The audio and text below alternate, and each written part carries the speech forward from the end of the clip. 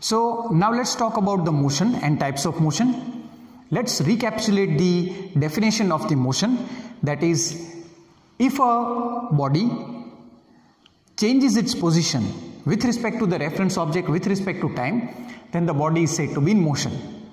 So here I have a straight line which represents x-axis.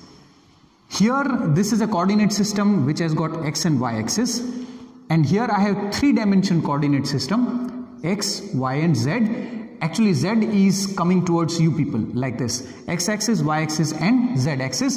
This is called a coordinate system, and all three axes they have angle 90 degree with respect to each other. So angle between x and y, y and z and x and z is 90 degree.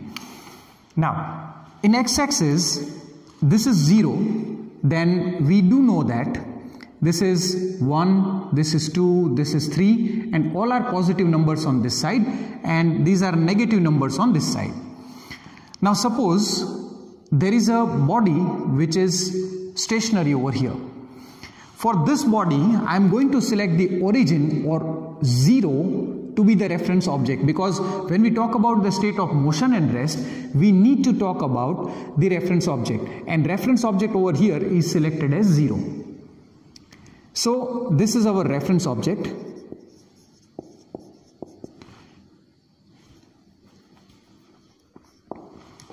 Now if this body moves in this direction, then the position of this O with respect to this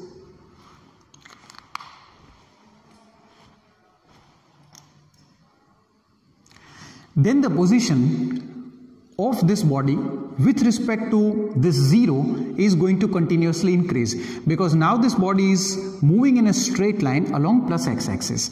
So the distance from this 0 is going to continuously increase. So the position of this with respect to the origin is continuously increasing. And as you can see, only one of these coordinate is changing. There is no y, there is no z. So only x-axis is increasing. So that means since only one coordinate is changing, it is said to be motion in one dimension. So examples are a car moving in a straight line, but in a straight road only in one direction. It should not be moving in an inclined plane. So car moving along purely east direction, straight, the path should be straight, it should not be up or down. Right? Then that is an example of motion in one dimension. Or we can take another example. Suppose if this pen is falling down, so the pen is falling only along y-axis. So only y coordinate is going to change. That are the examples of the motion in one dimension. But suppose there is an object over here. Suppose this is a fly, or this is any object. So this object will have two coordinate points. Suppose x is equal to 1 and y is equal to 1, and say after some time this point reaches over here, and now the new coordinates are 2 and 2. So as time passes, both the coordinates are simultaneously changing. So if two coordinates are changing,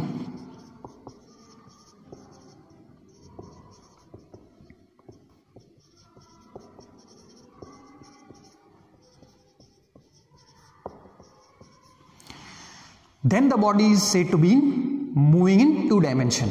The example, a very good example that I want to discuss over here is circular motion. Suppose this is a circular track. Please pardon me. Suppose this is a circular track and there is an object which goes in this direction. And by default, this is my x-axis, this is my y-axis. So this is going to be the origin, that is 0. So right now when the body is over here, it will have some finite distance along x-axis. But when this body reaches over here, it will have two coordinates. It will have y coordinate as well. It is going to have x coordinate as well. When this body reaches over here, it will only have y coordinate. It will not have any x coordinate. When this body reaches over here again, it will have y coordinate and x coordinate simultaneously. So this object performing circular motion is an example of 2-dimension motion. Got it, guys? Now, you can also take another example.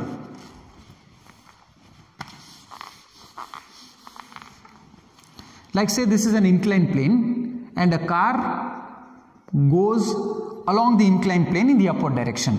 So what happens is, if I select this to be the origin, then as the car goes up, suppose this is the new location of the car, then it will have two coordinates.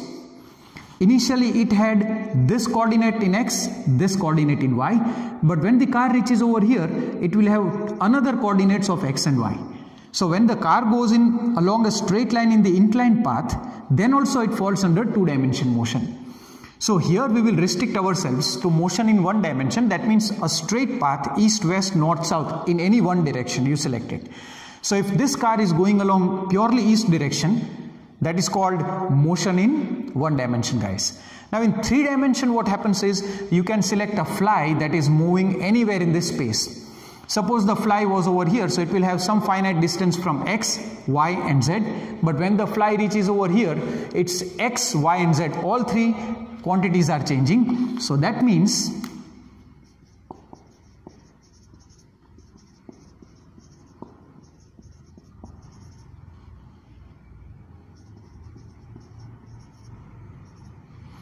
if all the three coordinates x, y and z are changing, then the motion of the body is referred as three dimension.